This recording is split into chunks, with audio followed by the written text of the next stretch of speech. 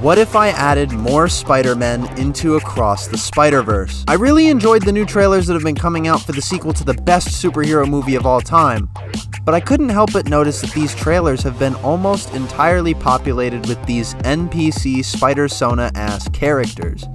But this is where I come in. What if I added some of the fandom's favorite Spider people into the trailer? Like Tobey Maguire, or Andrew Garfield, or even Tom Holland. They all show up later in the video, you don't have to worry about that. So anyway, I'm just gonna cut right into it and let's get started. You wanna see some real garbage?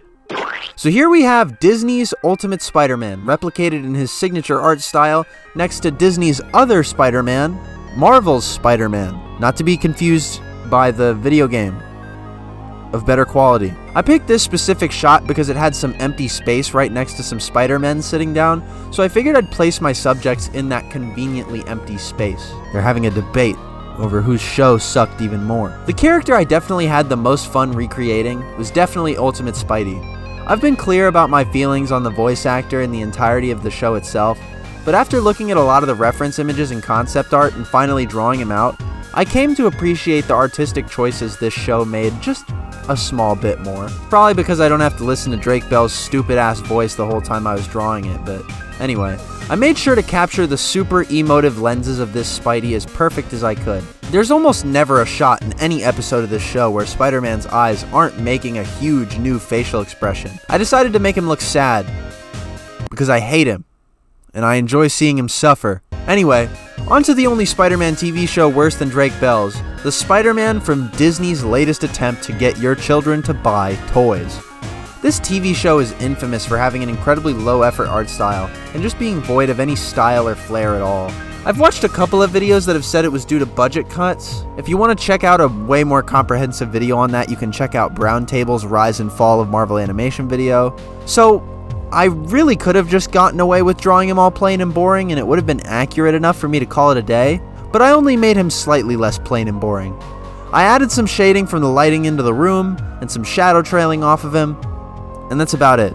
Both of these shows suck, and I hate them. Alright, so I can't go too long without dishing out some of the big boys, so here is Andrew Garfield in the TASM 2 suit. I found a screenshot from the scene with the train where all the Spider-Men are climbing after Miles and Miguel, and I figured that this would be a perfect spot to put Andrew in his signature look all posed up. I had a lot of fun drawing this specific version of the costume, especially due to its color palette. I've complained in previous videos about the colors of this costume, but now that I got to draw this suit, maybe I was too harsh on it. I actually really liked the, kind of maroonish, well, it's not maroon, that's harsh. Maybe the lighter maroon with the dark blue, specifically navy blue. It's a good color combo, and you know what, I'll admit I was too harsh on it. It's character development. It's not that I never liked this suit. That old video was just a way for me to air out some issues I had about it. But maybe highlighting the small issues aren't really important when the rest of the costume is already way greater than them. And the colors of the suit are fine, even if they are a little dark. For my next couple of cameos, I want to use this specific shot of Miles Morales escaping, and add someone about to tackle Miles from behind. But while I'm fine with backgrounds not being of the best quality, Miles here is definitely going to need a bit of a touch-up. At first I planned on just redrawing Miles, but then I figured, why not just add a different version of Miles Morales instead? I opted to go for the Miles Morales of the PS4 game, sporting his classic costume. I was tempted to put him in any one of the other costumes from the game, specifically the tracksuit since it's my favorite, but I thought the classic would work out just fine. I made sure to make his costume have distinct shading styles, bouncing from the dot texture to a simpler style for shiny areas of the costume. And now for his pursuer, Spider-Man from the Marvel vs. Capcom series. This Spider-Man has become one of my favorite looks for the character as of recent, just due to his massive eyes and his overall demeanor. They very clearly took everything about Spider-Man and turned it up to the max to make him more unique when compared to the rest of the cast of the game. And I'm all for it. And then they fucking ruined him by making his voice Robbie Damon's and turned his body physique from regular Spider-Man into Giga Chad. Anyway, I wanted to be more true to this style of Spidey by keeping him accurate to his more orange hue that he always displays in game. This costume has single-handedly changed my mind on orange and blue Spider-Man. I used to hate it, but ever since I got my ass beat in an alleyway by color theory enthusiasts, I've changed my mind. That crawler assault is gonna beat the shit out of Miles, no lie. Lego Spider-Man. Oh, sorry, let me back away from the mic. I know some of you guys complain about my audio quality, my bad. Lego Spider-Man and Spider-Man from the animated series. There's not really much to say on this drawing, other than I find it to be really cute. I mean, come on, it's Lego Spider-Man holding on to one of his bigger counterparts for dear life. I wanted this to be some sort of action shot, which you can notice from all the speed lines I added to Task Spidey. Speaking of Task Spidey, I had a lot of fun replicating the art style from the show.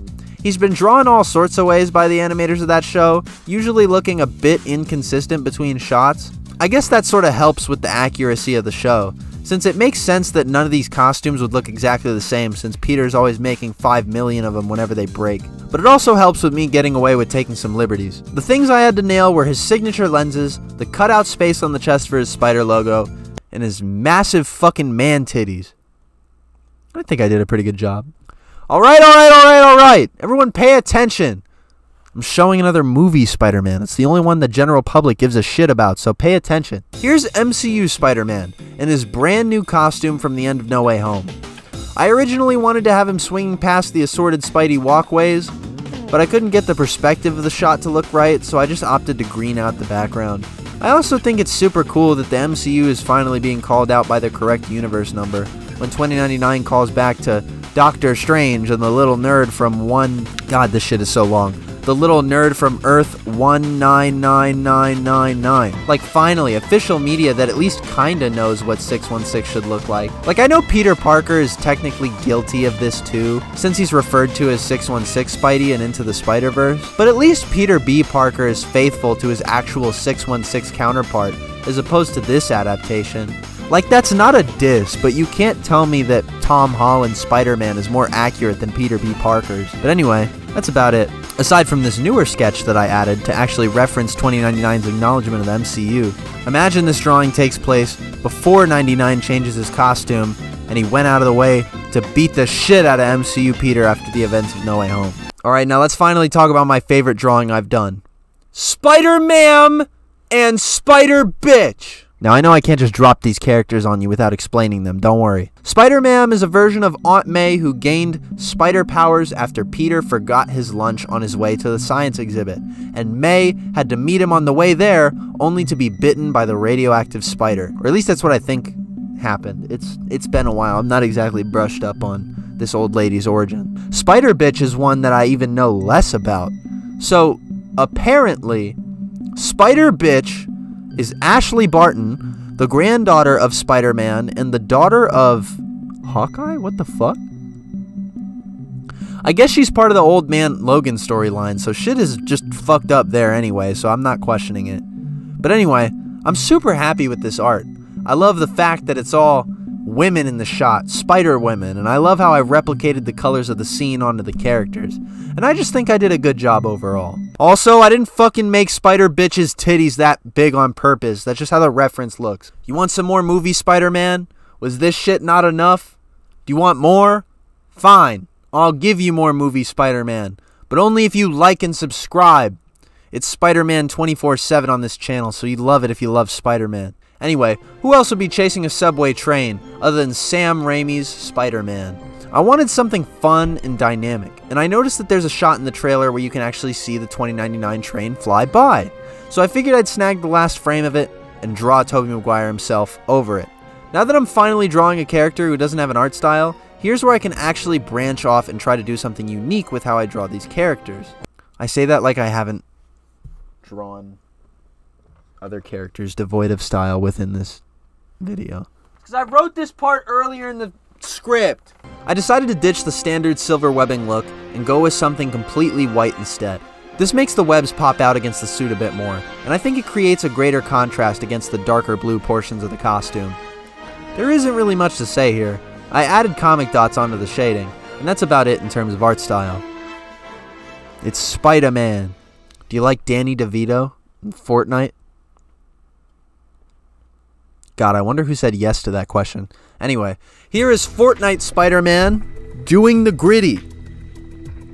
I know some people might be upset at me for not making this Spidey have a traditional Spider-Man pose, but I have a good reason. We already have Spideys who do that, so making this one do the gritty just makes most sense to me. It makes him more unique, and it's fitting. I mean, come on, it's Fortnite. Anyway, here's the Danny DeVito I promised earlier. One of my chatters suggested I draw him as a joke when I was drawing this drawing live. Drawing. So many drawing. Ugh. And then I figured, why not? Here's Danny DeVito in his Spider-Man outfit from the iconic meme. This goddamn costume should be in a museum. Here's Kane. I wanted to splash some more pink on him. That's really all I have to say in terms of this specific drawing. It was one of the first drawings I tried to do to emulate the Spider-Verse art style, which I think is really apparent. Anyway, I found it odd that Kane was never shown in any of the trailers from what I could see. I honestly feel like Spider-Verse toned down the amount of possible cameos they couldn't have, in favor of adding these before-mentioned NPC Spider-Man in. But that's okay, I think, even if it means more noticeable Spider-Verse characters get left out in the end. Maybe it just means they're keeping him for later. But anyway, there he is. There's your edgy Spider-Man for the cool kids. Alright, only real PSM heads know about this one. These are my boys, my Spider-Sonas. I used to have a comic book about them back in the day, but I started to dislike the book's direction as I went on with it, and I ended up canceling it. That book sucks. Stop asking me to bring it back. I plan on bringing them back someday, since I have a massive universe filled with heroes and villains all lined up to fight with them, but I probably won't get to soon since I'm working on my Spider-Man show.